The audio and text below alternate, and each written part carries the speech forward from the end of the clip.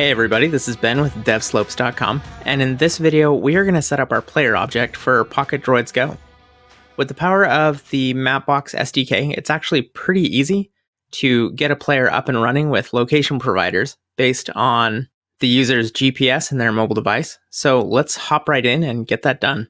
Step one is going to be, we're going to remove this player object, and that would be this cube and sphere. So we're just going to delete that, but before I do, just take notice there are two scripts here that we're going to need to use.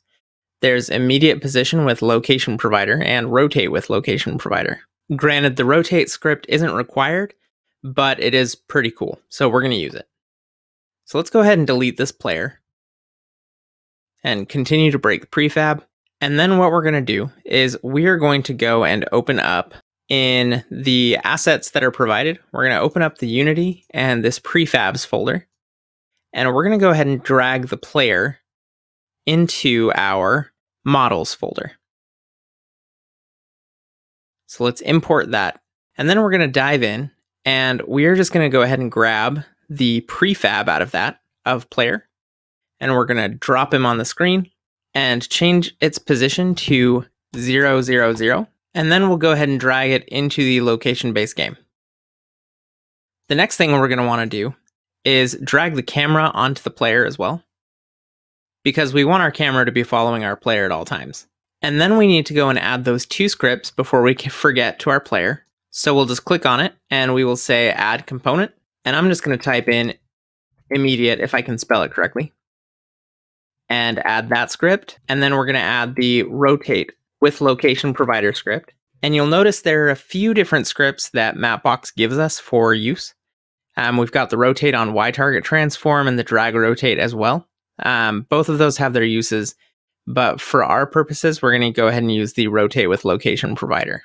And in the original, the rotation follow factor was set to 2, so I'm just going to put that back. And that's it. We now have our player set up with location providers. How cool is that? And what's a location provider, you ask? Well, I'm glad you brought that up. So this location provider prefab has a few different awesome tools associated with it, and these are provided by Mapbox to us for our use. And each of these 4 different types of location providers have very different purposes. So let's walk through them one by one real quick. The device location provider is there to obviously give us the location of the device. It's the user's actual GPS coordinates that are coming from whatever device they're using. So like a mobile phone, for example.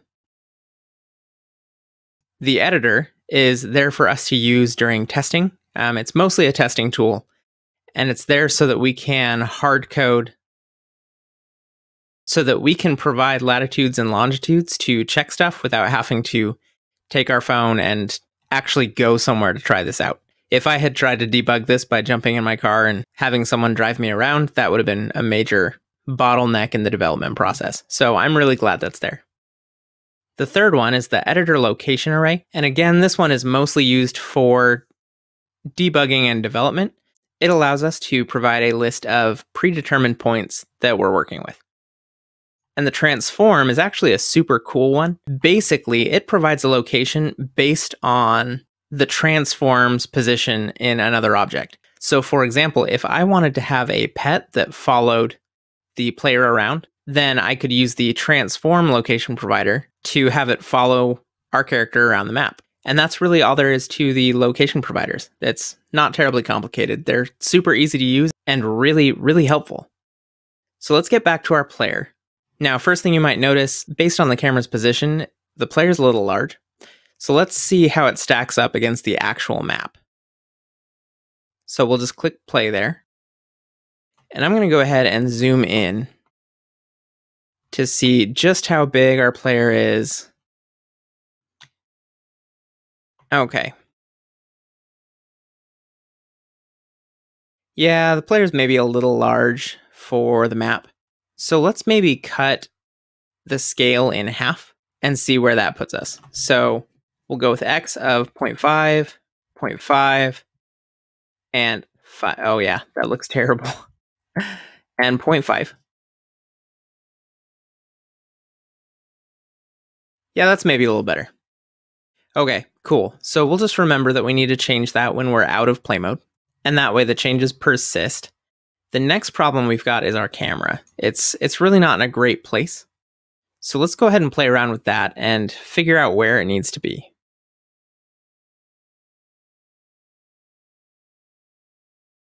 So I'm going to push it back on the Z-axis just a little bit. So let's try raising the camera a little bit. And then we're going to go ahead and rotate this, I think maybe on the X-axis. Yeah. To kind of give us a top-down view. Yeah. And then we'll raise this some more. That's getting a lot better. So let's try 50 for the Y and negative 35-ish for the Z. Yeah, that works great. And then rotation, we'll just go with 55. Perfect. That's looking pretty good. So I think we'll stick with those numbers. So we just need to remember that as well. So we've got our coordinates. Let's handle the harder ones to remember first. So I'm going to go ahead and cut play and change this to 50, negative 35. And I don't even remember what the Y was. So we're going to press play again because apparently I have the memory of a squirrel. Maybe, was it 40 or 45? Well, either way, 45 looks good. That's what we're going to go with. So let's change this to 45. And believe it or not, as far as modeling our player out and giving it a position on the world, we're done. That was it. Our camera is now going to follow our player, and the player is going to use the location provider to always be in the center and have the map built around it. And if you want some proof of that, we can provide it real quick. We're going to go ahead and press play. And I'm going to come here into the location provider and into the editor location provider. And I'm going to change this 37.784179 to 37. Let's go with like 65. Sure, that's good. And one of the cool things here is our player's position actually changed. It didn't just render the map fresh around the player and keep it at 0, 0, 0. The player itself is now in a completely different position, which is great because if we've generated any, say, enemies or items or anything like that, it'll actually keep them where they're supposed to be in the world. And that stuff will persist, but the map data won't be hanging out there. So again, another huge optimization for Mapbox, and I think it's really cool. So let's go ahead and stop running this. And then we've just got one more piece of business to finish up the player. We need to add a script. So what we're going to do is I'm going to come into the player object here. And I'm going to right click and create a new folder. And I'm going to call it scripts. And then I'm going to right click again and create a new C# script inside of it. And I'm just going to call this player. And then we're going to click on our player and add this script to it. Right now it's just an empty script, but we are about to change that. So I'm going to double click and go into my IDE. And to start with our player class, we're going to need a few variables. So let's go ahead and set those up. Let's go ahead and set up a serialized field of private int xp, and we're going to set that by default to 0. And then we'll get another serialized, not the right one, serialized field, private int required xp.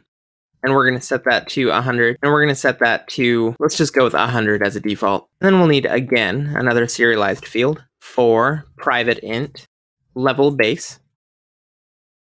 We're going to set that to 100. And then one more serialized field.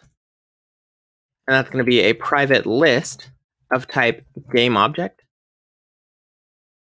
And we're going to call that droids. And we're going to make a new list of type game object. We got that extra parenthesis half. And then the last variable that we're going to need is going to be the private int level. And we're going to set that to 1 as a default. And there we go. That's all the variables we need. So let's go ahead and set some getters for these. So we'll start with capital XP. And then required XP. And then level base. and then droids to get our droids. And then we'll need just a couple of functions to manipulate our data, and we're not going to need update, so let's just get rid of that. We're going to need a public facing function called void add XP. And it's going to take a variable of type integer, and we'll just call that XP. And for the sake of defensive programming, we're going to use a math function, mathmax of 0 and XP. And we're also going to want to specify this.xp.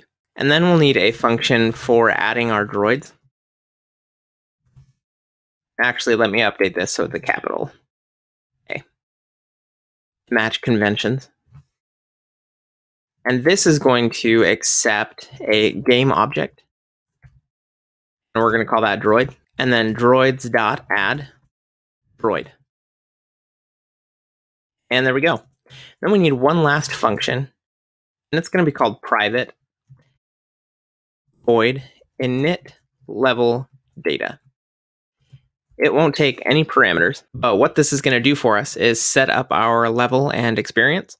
So first we're going to set the level, and that's going to be equal to XP divided by the level base plus 1, so that the minimum level is 1. And then required XP is going to equal level base times level. That's it. Now you could use a much more complicated level system if you want, but for the purposes of this section, that's all we need. The last thing we need to do here is we need to go into our start function and say init level data. And there we go. So let's go ahead and save that, and we'll head on back to Unity, and we're going to go ahead and call this video good. Our player is set up and ready to go. It uses the location provider correctly. It's got all the scripts it needs to get started up. So we're in pretty good shape to get moving on. Let's go ahead and update our repo. So added player object. Go ahead and say publish now.